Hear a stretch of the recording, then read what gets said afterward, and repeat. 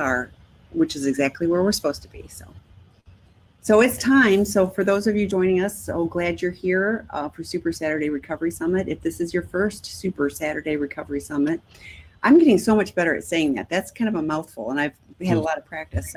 So Dr. Rob Weiss, who does the Sex, Love, and Addiction group on Friday nights and has been doing so for about 4 years, had the thought that we know lots of professionals who normally speak just to the other professionals in the community, and how great would it be if they were able to talk to those of us in the recovery community. And so he approached RT and Kenny of In the Rooms, and they graciously agreed and have really stepped into this as well. So we've been hosting these since April, and I've had the privilege of participating in this capacity and always learn more and enjoy interacting with everyone. So I will be quiet. I will, 2 more housekeeping things. Please do not request to share. If you have questions, if you would just IM them to me. Dr. Dansiger will be presenting for about 40 minutes. You can follow his slides, which are on the link in the blue bar above. Then IM your questions to me, and when he's done with the presentation, we'll go through those. So I'm going to toggle off and turn it over to you. Thank you, Tammy. Thank you for having me. Jamie, thank you for recommending me. Thanks to Rob and everyone else who has made this series happen. It's fantastic. I do spend a lot of time talking to other clinicians, and I don't spend, well, I'm a meeting a day kind of guy. So I do spend a lot of time talking to my fellows, but not in this. I don't get to, share on this topic for 40 minutes. So really glad to be here, glad to have the opportunity, glad for the format. And just in terms of the background, I put a little background slide there. It doesn't include, so I'm sober 31 years now, or I've been in AA for 31 years. And that's just a quick and easy way of saying that's how I landed here, in as much as my path has been a long and winding road. And it's obviously, I guess I'm in some long-term recovery now. And that mindfulness and anger management have played a part, a major part in my own personal recovery. And then it's just happened to become, I know not everyone becomes a professional around these kinds of issues, but that's where I landed. So I'm really glad to be here and just be amongst some folks and talk about stuff that might be helpful. So, some of the background is I'm a therapist here I'm in LA. I'm in California. I moved here in 2002 from New York. I'm from New York originally. I was pretty much a New Yorker. I have been a Buddhist practitioner for over 30 years. And how that happened was about 4 months sober. My best friend at the time, who's still my best friend today, that's what happens in recovery, right? We're across the country from each other, and we still talk every day. And I'm godfather to his son and all that kind of stuff. So anyway, he was like, hey, you want to go on an AA retreat? I had like 4 months sober, I think. And I said, that sounds stupid and boring. And he said, it's at a Zen Buddhist monastery. I was like, that sounds exotic, weird, let's do it.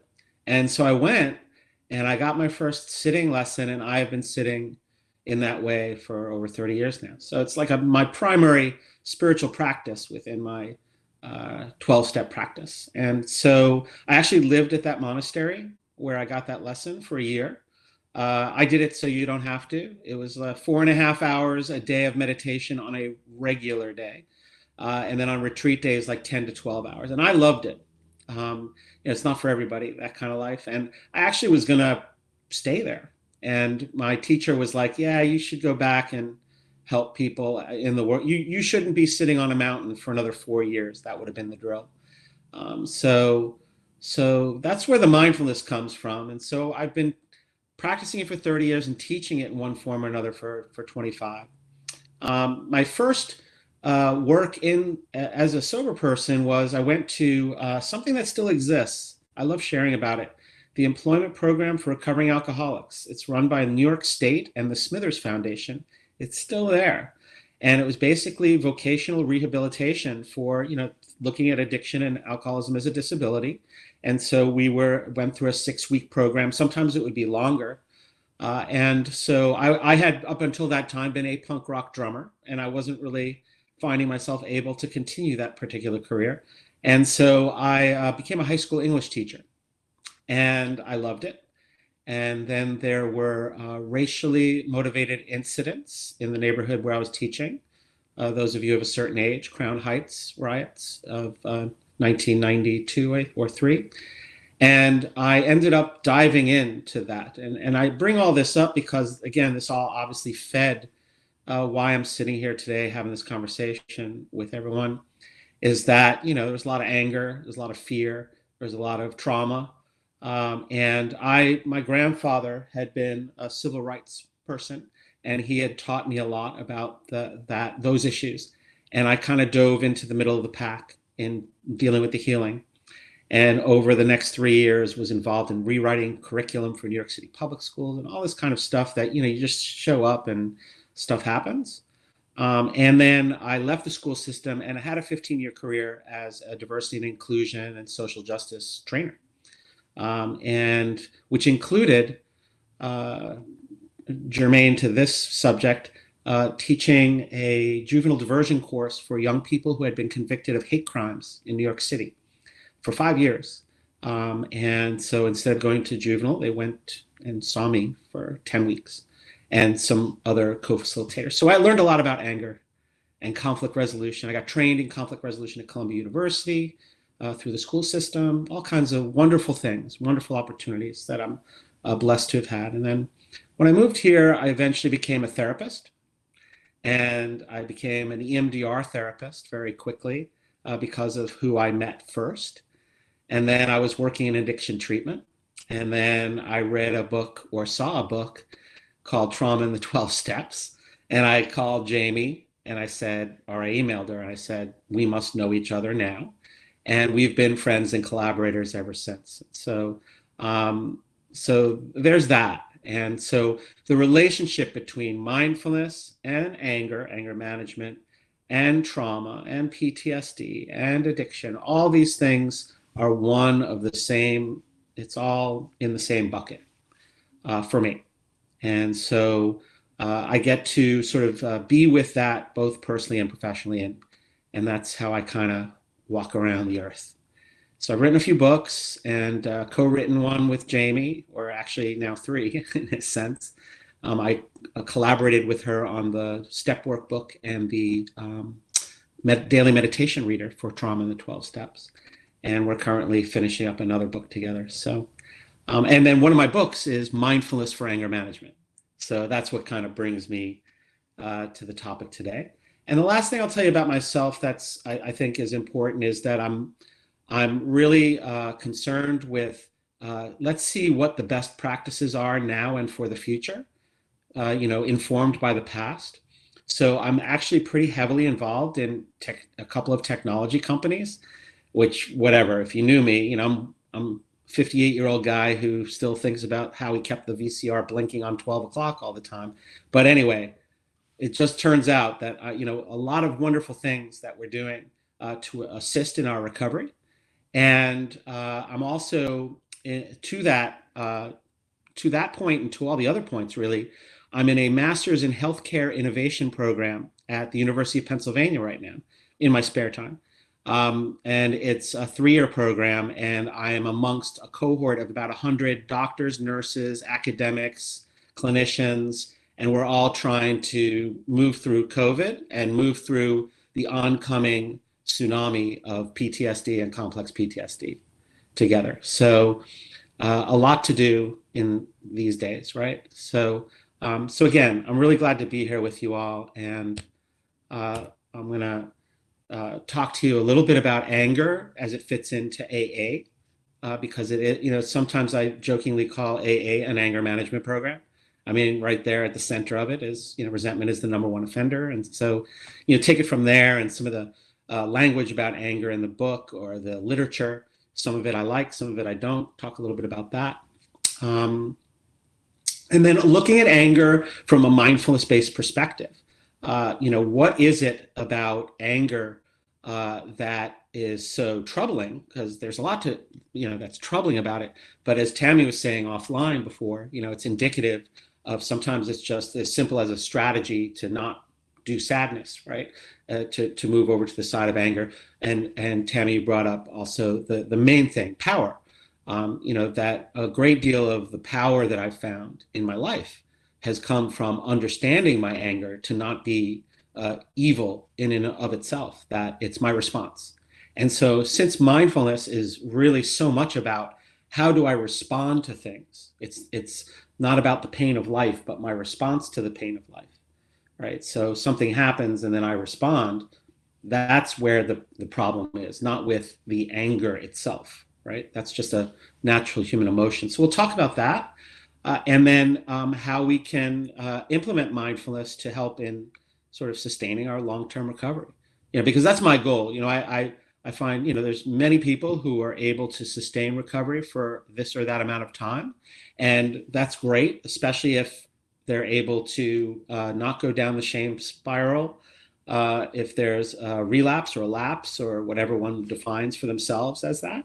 And then be able to say, oh, now I can keep going. I can keep going, right? That it's not a death sentence of some kind, or a vast declaration of one's inability to do life. So how can I stay on the path, regardless of level of abstinence, if abstinence is the goal. So anyway, anger is a big relapse trigger. One of the things that I found just from my own experience sitting in rooms, but also then working in treatment and running anger management groups, is that one of the things we would talk about in those anger management groups with people in the group would be, let's go back as many steps as we need to go to find the anger moment that drove the relapse. And we'd always find it, right? It would either be an old resentment or a flashpoint of anger, or there was almost always, I wanted to say always, but I'll say almost always because there must have been a couple of outliers. But almost always, maybe it would take 2 or 3 or 4 steps to get there. But we would find how anger would do that. And, the research kind of bears that out. And I, my own personal case study research on myself, my whole thing was I was raised, God bless my dad and may he rest in peace. He had anger, a lot of it, and expressed a lot of it towards me. Never got hit, but there was, a lot of rage. And I learned that it wasn't okay for me to meet that rage with rage, or that my response was to go inward, right? To not express it. So for me, alcohol, which was my primary, alcohol became my gateway to be able to express it. And once I started drinking when I was 12, and I would say I started to qualify at about 14.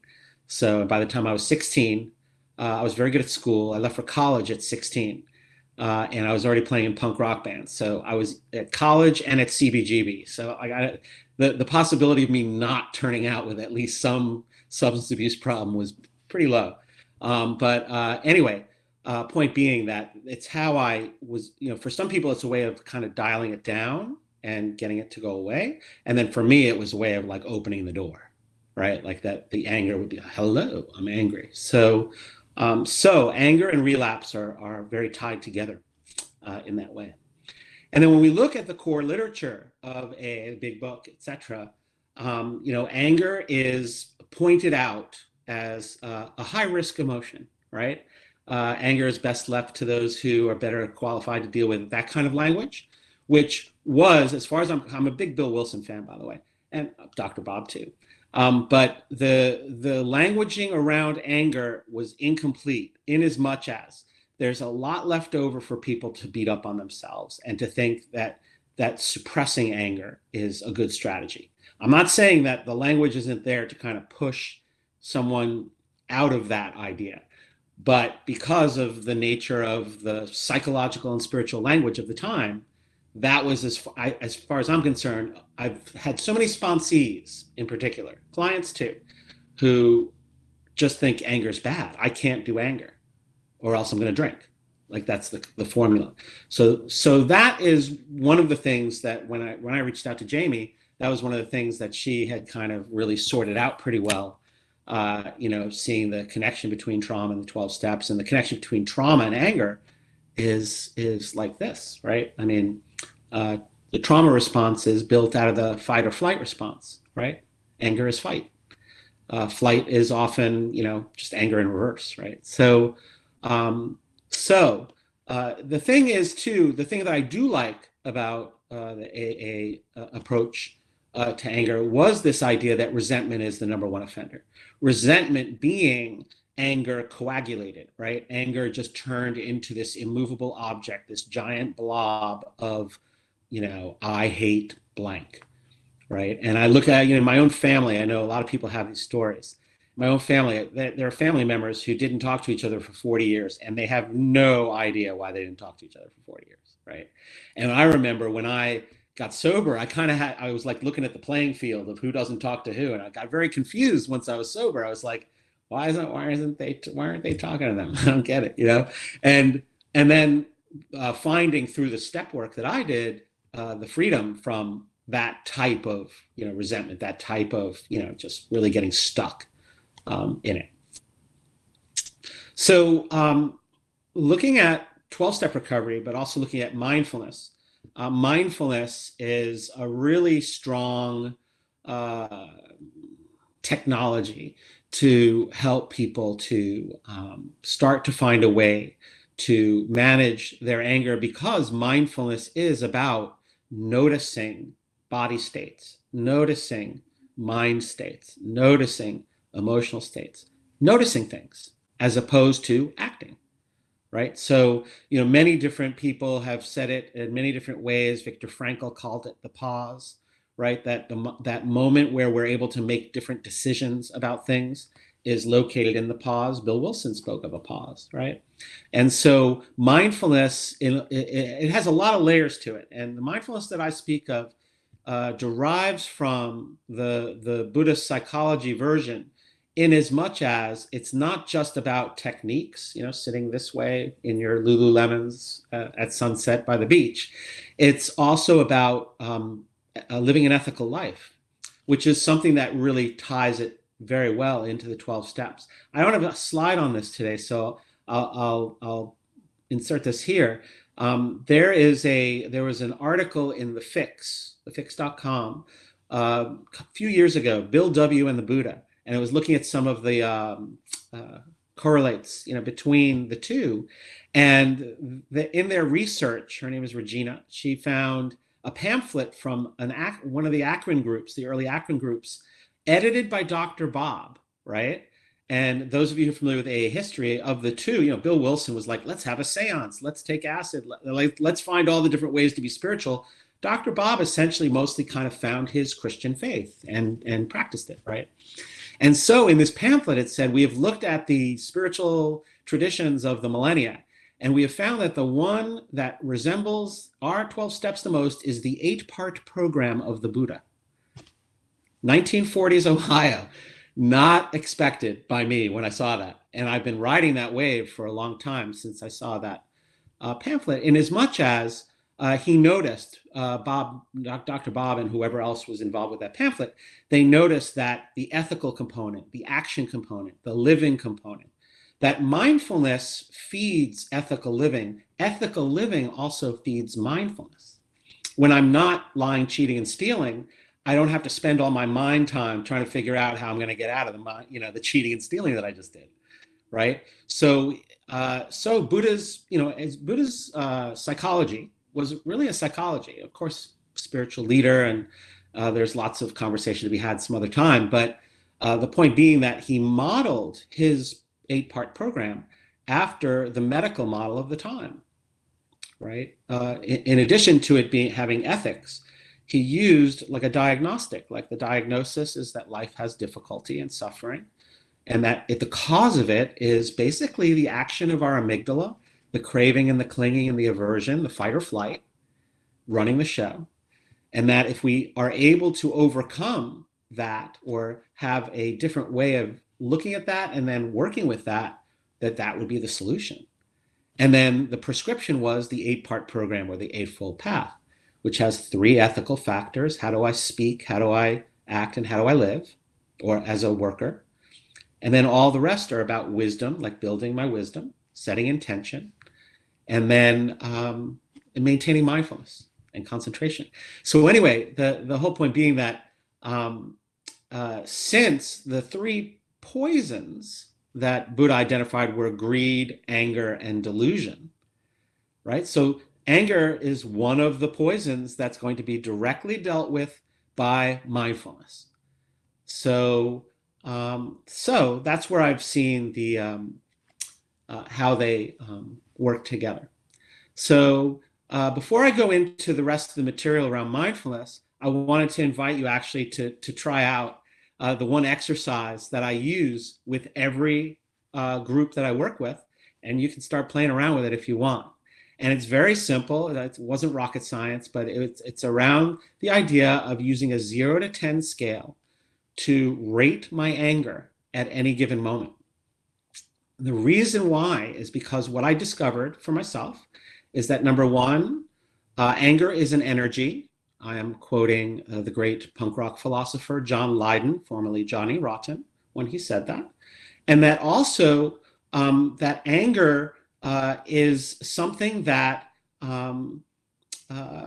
if I place mindful attention on it, it is no longer controlling me, right? And that mindlessness of anger is the problem, not the anger itself. So if I start to intentionally start to notice my anger more regularly, so like, for instance, when I would work in treatment centers, I would have someone in the beginning of their treatments do it like on the half hour, right? Every half hour, like just notice 0 to 10. You don't have to write anything. You don't have to do anything, but just like find the number. And the way I describe a scale is this, right? 0 to 10. 0 and 10 are pretty much the same for most people. 0 is someone comes up to you and they're like, they yell at you, they tell you you suck, they maybe even huck a loogie at you. Well, actually today that would be, don't do that ever, right? But they do all these terrible things, and your response is, you know, namaste. And it's not like namaste in the back of your mind, you're like Chucky, right? It's real, it's for real, right? So it's very rare. 0 is very rare, and it's something we can put on the horizon, but it's not, it may not be even the goal because it's so rare, right? It's so easy for that to be spiritual bypassing. It's so easy for that to just be like, yeah, it's all good. No, it isn't, right? There's still something going on. Then a 10 is the equivalent of you hate this talk so much, you take your laptop, you throw it against the wall, it smashes into pieces, you run out onto the street in front of your house or apartment, and you punch the first Prius or other hybrid or electric vehicle you see in the face. Not the person driving it, but the car, right? Because at 10, there's a possibility that the hippocampus can shut down, like at the peak of fight or flight, people go into a blackout, right? So those are very poor decisions. Laptop's broken, people are scared, you have a broken hand, you know, all of those things. So 10 is thankfully pretty rare. Then 0.1 to 9.9 are very personal for everyone, right? So everyone's got their own anger palette. Everyone's got their own resting anger rate. People wake up at like a 1. Some people wake up at 4. They're like, as soon as they wake up, they're like, ah, right?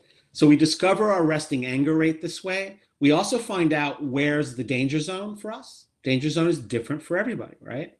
So for you, a 7 might, you know, there might be something called a 7 that's like, oh, I better like get away from people right now.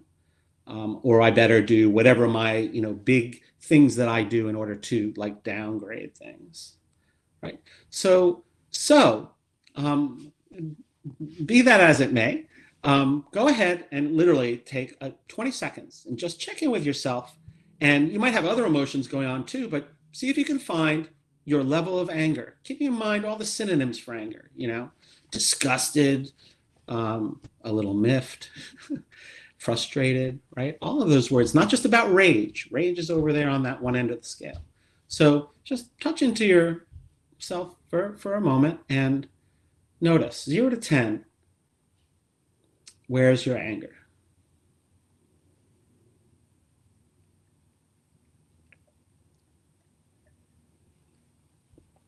And what we'll do is we'll recheck on that when I'm done.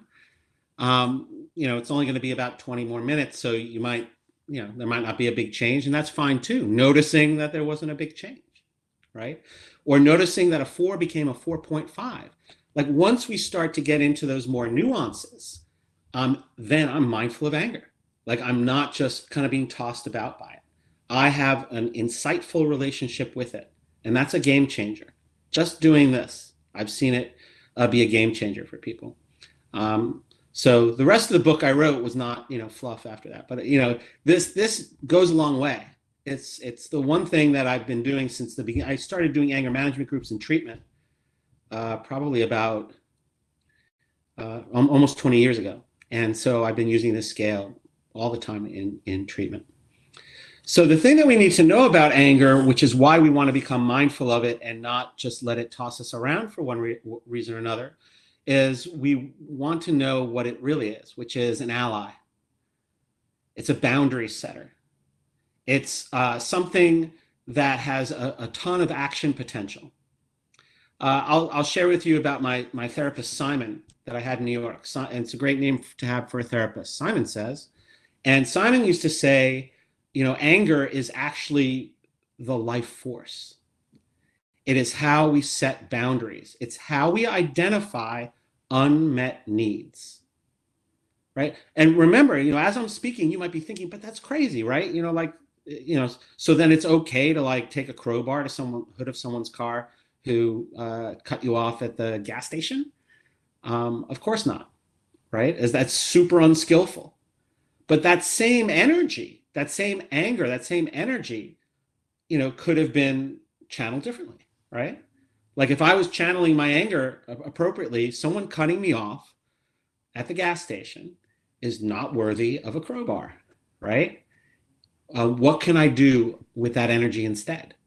I can save it, or it's not triggered at that moment. Like my triggers could, would, should be more justifiable to get into the dangerous territory of justifiable anger, right?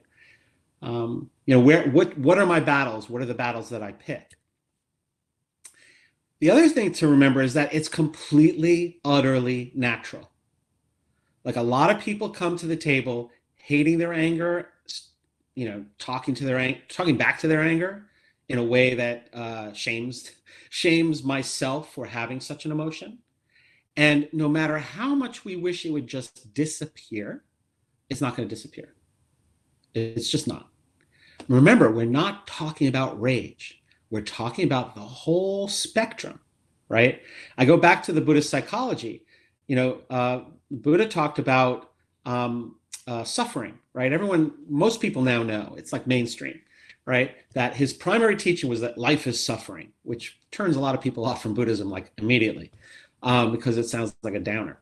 But the fact is, the word dukkha in the Sanskrit and the Pali language that was spoken then has two translations. One is suffering. The other is unsatisfactoriness, right? So it's covering the whole spectrum of what it's like to be a human being alive in a body, right? Like I wake up in the morning, I have an 11-year-old. She's now 11. As soon as she turned 11, she started talking different. It was weird. Like she went from I love school to I don't want to go to school today, right? I could turn that, if I'm not in a good space with anger, that could be World War III, inside or outside. I could, what's my reaction? What's my response? And so it's natural, and it's not going to disappear. It's actually part of our survival mechanism. It's helping us survive. Fight or flight, that's about surviving, right? At the bottom line.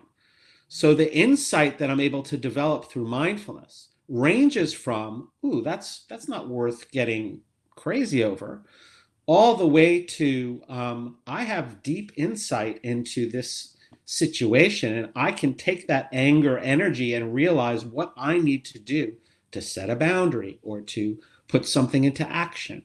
I think back, when I was in Crown Heights teaching at that high school, and all the kids that I was working with, they were angry. And I was angry. And so we all put our heads together. What can we do with this anger? And, them more than me put together a peer training program, to help people, help their peers understand these issues that is now, however many years, almost 30 years old. They created that program. What did they use to create it? A lot a lot of it was created out of their anger, right? And so that energy needs to be expressed somehow. It doesn't disappear. We don't surgically remove it. In a sense, the best word I can use for it is it transforms. I'm not talking a lot about trauma therapy today, but or EMDR, or trauma therapy in general. But that is kind of what's happening, is all these emotions, all these survival mechanisms, all these memories that weren't processed properly become transformed. They're not surgically removed, right? Some of the sort of survival tactics that we develop over time, they do fall away. But the memory's still there. I can think back, wow, that did suck, but it's not happening now, right? That's the key there.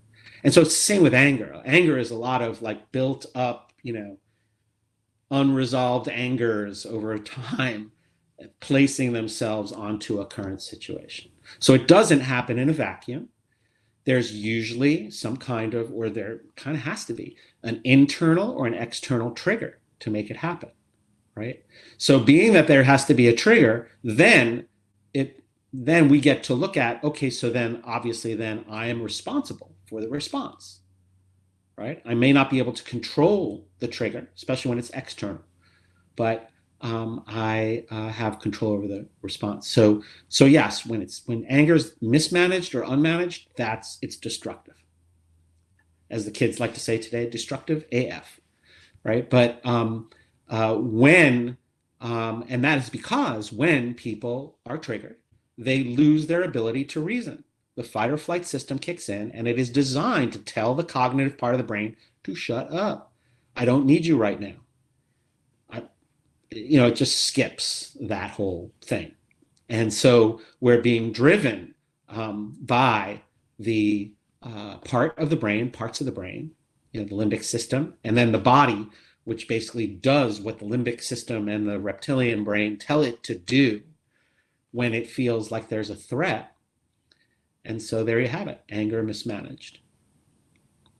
So addictive, not just addictive behaviors, but addictive thoughts, like getting into a rumination, can help make anger go away, right? I can kind of like soothe myself out of the anger in a way that isn't really doing anything to the anger, except kind of smashing it down for later. Or it can help the person to, like I used to do when I was younger, help me to express it and to get into it. And as Tammy was talking about offline before, sadness is one of the most common emotions that triggers or drives or has a person go to anger instead, but it's not the only one. That's something that I hear a lot in anger management circles. Not as much anymore. It was kind of like the old story that it was just like anger equals unresolved sadness, but it's much more complex than that. Anger, I don't look at anger as a secondary emotion. It is a primary emotion. It's one of the emotions, often triggered or coaxed along by things like sadness and also by anxiety. I find my experience has been a lot of people with addictions and a lot of people, especially in early recovery, when the body and the brain are just trying to like figure out what the heck is going on, that the anxiety can turn to anger really quickly. And so for my money, it then requires a whole lot of self-compassion around that fact for people in early recovery. And those of us in later recovery, and those of us in early recovery who might have tapped into how to soothe that a little bit more, have a what's the word I'm looking for? Responsibility to, sort of take care of our fellows as they go through that and not let them turn on themselves for being angry. So how do we use mindfulness to do this? First of all, realizing that anger itself is not the problem. It's more our opinion about anger combined with how we express it that becomes the problem. So the key is to help ourselves meet anger in a different way. Why do we want to do this? Because we don't want to lose these, a lot of people laugh when I say it, the benefits of anger, right? It tells us where we have unmet needs. It gives us assertiveness, right? Like, we have to watch between assertive and aggressive, but that energy, right, helps with being assertive. It helps us to set boundaries. It actually assists in making healthier connections with people, because denial of anger results in things coming out sideways. If I know I'm angry, I can have a direct conversation with somebody. It actually fosters creativity. I once took a comedy writing workshop with Robert McKee, he's a screenwriter, and he came out and he said, literally, his opening of the workshop was, comedy, the angry art, right? So, like emotions foster creativity, including anger. It actually can elicit compassion, and it can help people to motivate, into action. So here's what you need to know, because I'm going to do less than 10 minutes, maybe a couple more than 5. That's all right. What we just need enough mindfulness to become mindful of my anger. Like, that's the purpose of the 0 to 10 piece. That if I can get one step ahead of my anger, if I can have just that much insight into my anger of, oh, I am angry, look at that, it's a win. Because we can leverage that. If we can continue to hang on to that is not the right term, but if we're able to just kind of walk in that spirit, on a more consistent basis, that's going to do the job. And the key here is that anger itself and other strong emotions like it lead to a lack of awareness. A lack of awareness is what I was going to say. A lack of awareness, right? And so mindfulness, the word mindfulness is a translation of a Sanskrit word, which actually means not just awareness, but coming back to awareness. The implication being that we're always leaving awareness, right? And we're always given the option of coming back to awareness. First, we need to become aware of the body, right? Because the body is where all the anger action manifests, right? Like, to just understand that there is a great deal of the suffering comes from the fact that there's chemical changes that go on that are beyond our insight mind's ability to control or to even acknowledge at times, that basically tell the body to continue, make some cortisol, make some adrenaline, let's get ready, it's time to go, right? So the more that we're able to practice simple body-based, whether they're seated or in movement, ways of getting in touch with these body sensations that go with our anger. And there are some that are more generalized, meaning, like the increased heart rate, right? Stomach gets upset. Sometimes we can get ringing in the ears because the blood's rushing right there, right?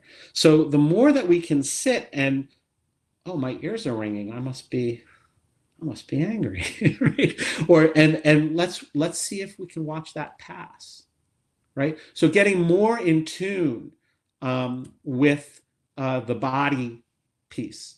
And then we can move on from there. I mean, it's not necessarily like 1, 2, 3, but like the next step or the next sort of category is, thoughts, right? How can we diffuse our rampant and sometimes destructive angry thoughts? And the answer is kind of the same, is tuning into them mindfully. Practicing simple practices like just choosing a object of meditation, like a body sensation or my breath, right? The in and out of my breath. And then anytime I notice a thought, doesn't matter whether it's a pleasant, unpleasant, or a neutral thought, doesn't matter if it's an angry thought. As soon as I notice that thought has taken me away from this breath thing, just gently bringing myself back. Right. And so what that is doing is continually bringing me back to the body. Oh, and there I go. And I start to tune into what this might look like to come back to my body anytime the thoughts start to get into that dangerous territory. I'm just looking to see what of my material I want to make sure I get to before I sign off and start doing some questions. So through what I just described, you start to get the ability to integrate the body and mind. They seem less distinct from each other, which is a big I have found, over the years, just in my own recovery and my fellows, and then with the people that I work with as a clinician, that there's this I've exited the body, right? I've don't have an awareness of it because it's too darn uncomfortable. And oftentimes I use substances to disconnect my mind too. So I'm just disconnected. And so when I get sober, things start to connect up again, and it's very uncomfortable. And so if I start with the body and work with the mind, body, mind, and emotions kind of play right in the middle of those, then eventually I'll come to a more integrative state of being. So I'm actually gonna, you have some extra PowerPoint slides. I hope that they're helpful. I'm gonna start to wrap up by just sort of looking at how do I transform anger into the heart practices of Buddhist psychology and Buddhist practice. And the reason I go there is because here's something that I've found over the years that many times people, actually there's a couple of slogans in AA that are helpful here. Fake it till you make it, although, I have mixed feelings about that, but it's more like just do it, even if you don't feel it yet. Meaning that working with the qualities of loving kindness, compassion, appreciative joy, taking joy in the joy of others, and equanimity, sort of the balance under any and all situations, that I can, from day one of recovery, begin to cultivate those. Because people see them as the results of years of mindfulness practice. But the fact is, much like people tell you, they told me, like when I had 3 days, I had a guy who became my sponsor eventually, Randy from the Bronx. He was like, you see that guy over there who has 1 day? Go help him, right? So similar to that at 3 days of recovery, I had something to offer somebody. Same here, I have these things to offer myself. I can intentionally cultivate these mindfulness practices of loving kindness, bringing mindfulness to loving kindness. I can bring mindfulness to my compassion for others and for myself. I can bring mindfulness to the idea that I might not hate you because your life is good, that I really get joy out of that, and that I might be able to cultivate some of this balance even before I feel like super balanced. And so what does this have to do with anger management? Is that loving kindness, compassion, appreciative joy, equanimity, all antidotes to anger expressed in that more rageful way. The loving kindness and compassion are actually made up of some of that angry energy. It sounds upside down, but that's been my experience, So I'm going to wrap up there. In the PowerPoint, the next slides after this give you basically a rundown of the skills that I go over in my book. So, you can save $15 on that. And oh, well, look, wait a second. That was the end of the, and that's the end of the slideshow. So there you go. Who knew that it was actually 44 minutes long? This has all been so fascinating. I've written a whole bunch of notes. Even with the PowerPoints, I'm still taking more notes. So I just love it. So we have a bunch of questions. For those of you that are trying to pop into the request to share, we aren't doing that with the Super Saturday Recovery Summits, but I am the questions, but we've got a bunch. So in Dr. Rob Weiss's Sex Addiction 101 workbook, this one came in when you were talking about anger as the trigger. If you take a few steps back, it's always anger. So this person identifies that in Dr. Rob's book, he said he says relapses are classified as internal and external, which you talked about. But he mentioned, Dr. Rob mentioned, internal triggers include anger, boredom, loneliness, sadness, and other emotions. Does every relapse anger behind it, or could relapses happen due to other internal triggers? Your thoughts on that? 100%. The premise I was talking of was not that anger is the soul, but you will always find it somewhere in the picture. That's been my experience. Boredom is like number one. I mean, to me, boredom is kind of anger. Boredom is it's like, man, life's so boring. It sucks. And loneliness too. I was like, angry at being lonely, angry at being like, I bet that there, like when you're talking about taking the gauge of your anger, I bet there's, the hum of anger with any of those, type of triggers. I would say that too. And that, loneliness is another pandemic. In addition to it being such a huge part of our dilemma, as recovering people.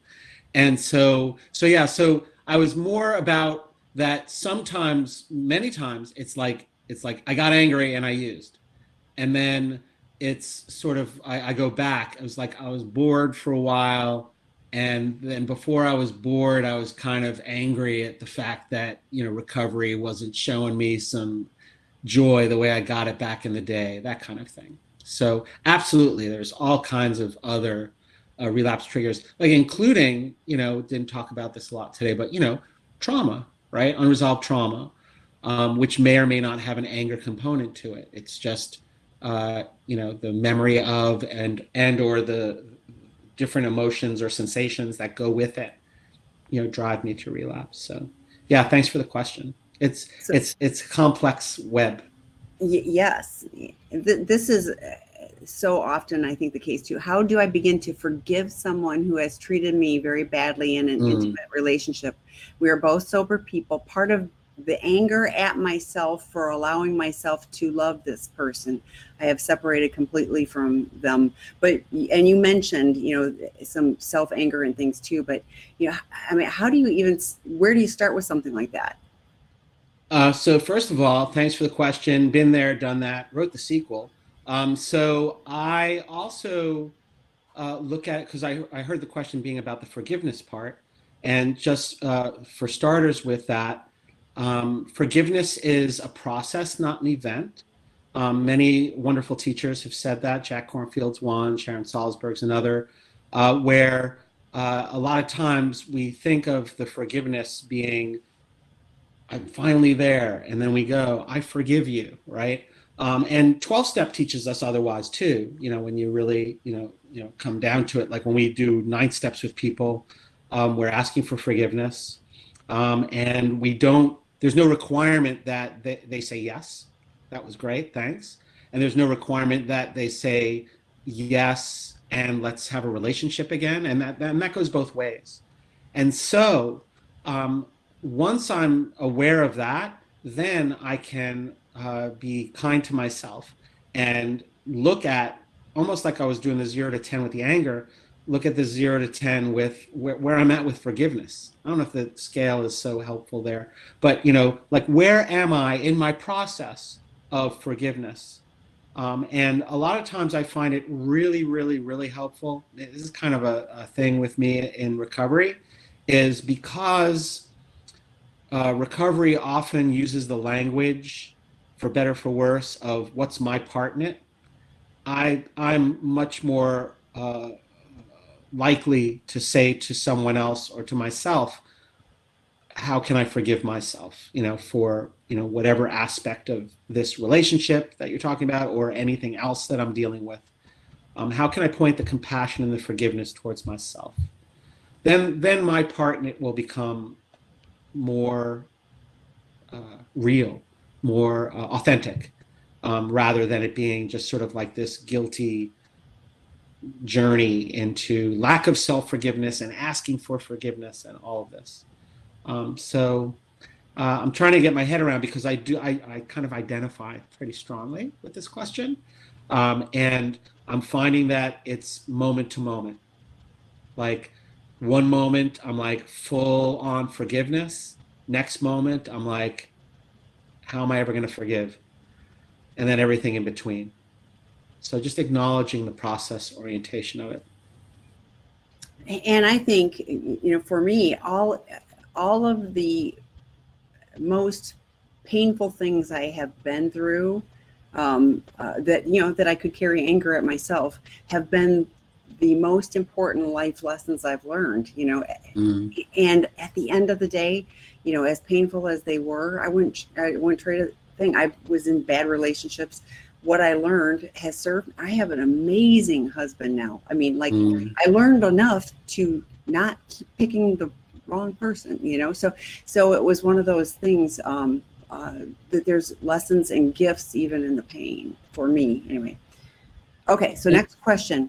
I was raised in a religious home where anger was shamed, denied, and forbidden. How do I heal the shame so I can freely admit and express my anger? Also, as a woman, I've been shamed for expressing anger. How do I help people in my life who deny they are angry and therefore won't be able to express it and move through it when I try to tell them they seem angry and get angry with me? So lots of old history about not being able to acknowledge anger. And, thank you for the gender specific question, because that has been a problem, I think. If I think about my history as a clinician working with people on issues of anger, and I would have what I call, let's say, mixed groups. And I don't mean gender mix, but rather anger style mix. Oh. And oftentimes, so I'd have the rageaholics along with the person who says, I never get angry, right? Or I don't even know what anger is. And a lot of that would be women who were told it's not okay or shamed out of it, or that in the world that we've been living in for the last number of millennia, where gender roles are very specified and who can be angry and who can't be, amongst other roles, is there.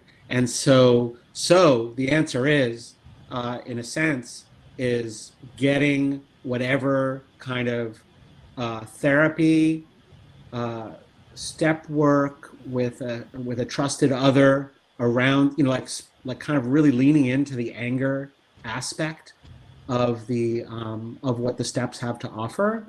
And then also, here we are doing the mindfulness thing. So, finding mindfulness practices and teachers that authenticate your experience, right? That, that say, okay, me too, and here's a space where we can both talk that through and sit through that together and grow in our insight into everything that I talked about today. That anger is natural, it's an energy, it is useful, it sets boundaries, it motivates me into action that's going to help myself and others, right? So finding communities and practitioners or sponsors or fellows or friends, anyone who values your mental health, your emotional health, your ability to be fully yourself. And it's sort of the same answer with, the religious side. So many different spiritual traditions have different ideas about the role of anger, whether it's good, bad, or ugly. And then various spiritual communities, regardless of which, what religion they are, can have, off-putting ideas about, what's okay and what's not okay. So similar but different, finding the people who understand, maybe fellows who've been through that same kind of experience, like that. Okay, we have a bunch more questions. We're going to do our best to get through them. I am wondering, how do you stop in the moment the path from anxiety turning to anger? Great question. Mindfulness of anxiety, I find, is a lot harder than mindfulness of anger, in as much as anxiety is so body-based. It can just so feel like literally I have no control over this, right? So finding, I'm going to recommend the 0 to 10 deal, because that's what I use. A lot of times I would ask that question in a group, and more than one person might say, I can't find my anger, but I can tell you that I'm anxious. I can tell you what level I'm anxious to. Then go ahead and identify your anxiety number and your anger number and start tracking those and see how they relate to each other. And then find, over, you could maybe over just the course of a week, kind of find what the tipping point is, where it goes from anxiety to anger, or kind of what you need to manage in the anxiety in order to not go to the anger. And the reason why I'm saying it in this way is that it's not cookie cutter. It's gonna be different for everybody. And then finding what it is that helps you to deal with your anxiety. For some people, it's like, intensive exercise.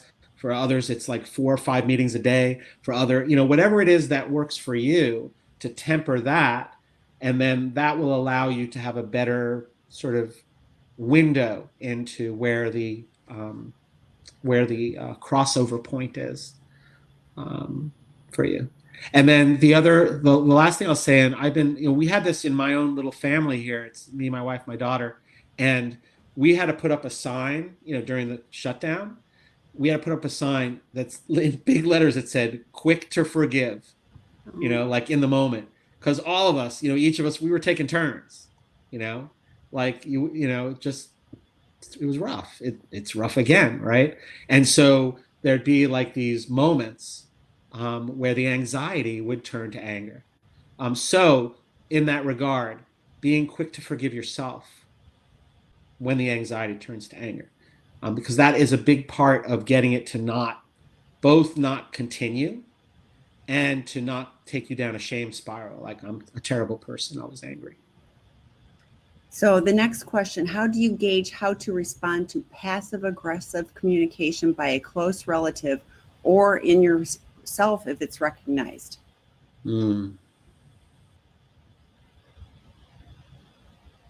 So one of the concepts that I teach often is how do we set boundaries with the boundaryless? And the way we do that is over and over and over again. When I'm faced with passive aggressive communication from a loved one, then obviously that's an ingrained pattern. And so, it usually doesn't come out of nowhere. It's kind of part of a strategy. And so what I need to do is I look at myself, not to see where I did something wrong, but rather to see what I may not be doing as skillfully as I could in being direct back to the passive aggressive person, right? To call it out, essentially. So, some situations are safer than others. If it's like an unsafe situation, I'm not going to call it out, directly without having allies. But if it's safe enough, the strategy really is, it's like, how do I just say, I heard you say, using I statements, all those things that we learn in kind of taking care of ourselves and not escalating something, right? So a lot of that comes with vesting the relationship. I care about you, this relationship is important to me. And then only talking about observable behaviors or observable statements, things that you just heard, and then saying what it is that I want, like what do I need in this engagement. And then here's the last part. And this is, by the way, these are the same steps for informal intervention. The last step is make sure you take care of yourself, get help for yourself. Like, talk to a trusted other who isn't that person, to, even if it went well, right? To just like do a Monday morning quarterback thing where you're just sort of continuing your process of understanding. I'm continuing my process of understanding myself better in relationship. So that's a few thoughts on that. That's a big one. It is a big one. Well, here's another big one, I often cannot catch the anger and react destructively right away. Any suggestions on how to catch it sooner?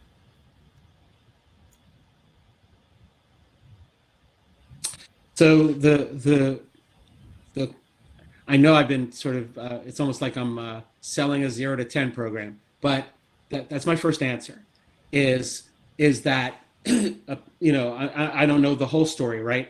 But it sounds like the resting anger rate might be very high. and that the distance between, like resting anger rate is 5 and the flash point is 6, and then I'm at 10. Another thing that so starting to learn a little bit more about that and seeing if we can bring the resting anger rate down so it takes further to get here. And then also maybe this even dials up a bit, right? Like so that you have a greater distress tolerance, like that which triggers you becomes a wider berth, right? Like you get a trigger, but if it's within this realm, you're not going to go into your rage sort of thing. Also know that that's a really common thing. I've had so many clients come to me, they're like, I have 2 numbers. I tell them about the numbers. They're like, I got 2, 0 and 10, right? Like they have no awareness, right? Because the thing is the way you're describing it, and it absolutely, it's true in the moment, right? Like, it's like you're just kind of minding your own business and then bam, and then we're off, right? But in fact, there's any and all past material. And when I say past, it could be like 10 minutes ago or 10 years ago. That's feeding the setting of that intention that is often really outside the level of real consciousness, right? It's like the fight or flight system just takes over, cognitive shuts down, and it's on. So anything you can do to build and develop mindfulness of, kind of what your internal life is like, so that you get to have more agency over your external responses in the future. So if we can hang in we've got a couple more quick questions. Okay, thank you. So I have a question. Does he also recommend other types of therapies like emotional freedom techniques, EFT, or primal scream therapy or anything else? Oh, well, yeah. And there's a follow-up. How do you handle shame and guilt associated, which express in anger? So. Oh, yeah. Okay. Thanks for both of those. So I have a little bit of a skewed picture here. I'm an EMDR therapist. I recommend EMDR therapy. Yeah. I'm an EMDR therapist, EMDR trainer. I've trained hundreds of clinicians. I work as senior faculty in Jamie's Institute for Creative Mindfulness. And my experience has been that, anger is so wrapped up in the experience of trauma and trauma recovery. And that one of the first rounds of symptom relief that most of my clients seem to find is relief from the anger, sort of just the feeling of an inability to manage their anger, which comes from, in the beginning of EMDR therapy, we don't just start waving our finger in your face. If that's, if you're familiar with the therapy, we do a lot of work up front, including a lot of mindfulness-based work up front. And in that mindfulness-based work, we start to help people to notice, what's happening. So I've never done EFT with anyone, nor have I been an EFT client. So I can't speak to a lot of the other therapies. I know that a lot of them work along many of the same premises as EMDR therapy. So, finding what's a good fit for you.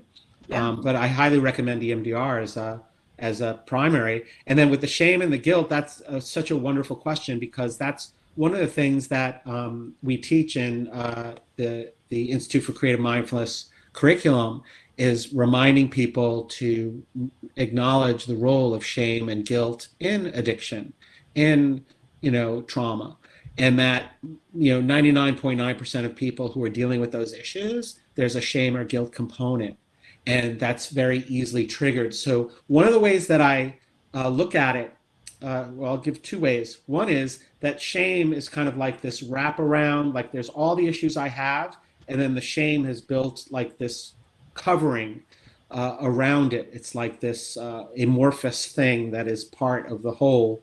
And so when I go into therapy, when I find 12-step groups or other groups where I'm mirrored and I'm acknowledged and I'm cared about and cared for, that starts to reduce the shame. And then any of the therapeutic or mindfulness sort of work that I do also helps to reduce that shame.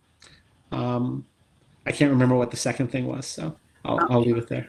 It's all good. And then the one final question, and I'm not as clear on what this question is, so we'll see if we can figure it out. All right. Where does "I need a reason to be angry" come from? If I'm hearing it correctly, it's actually, in one sense, it's a true statement, meaning that there needs to be an internal or an external trigger, right? So if I'm understanding the question correctly, right, that makes sense.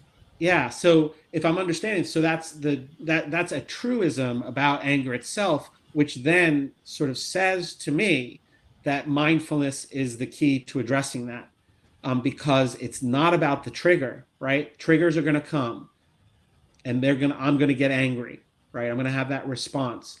Then what's my response to the emotion and the situation, right?